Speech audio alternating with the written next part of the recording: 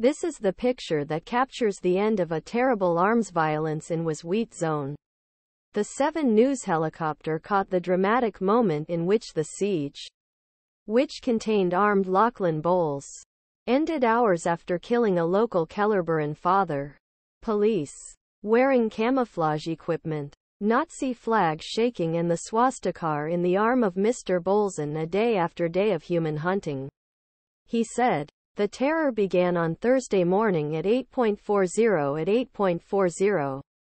A local father of Mr. Bowles, his colleague Terry Chernowski, Moylan grain siloer hit and killed on Thursday morning. That led to a major police operation, and the officers urged the natives of Kellerberrin to stay inside. After turning the gun on itself, the camera icon emergency employees Padokta, Credi 7 News throughout the day. There were reports that were fired to several other members of the community.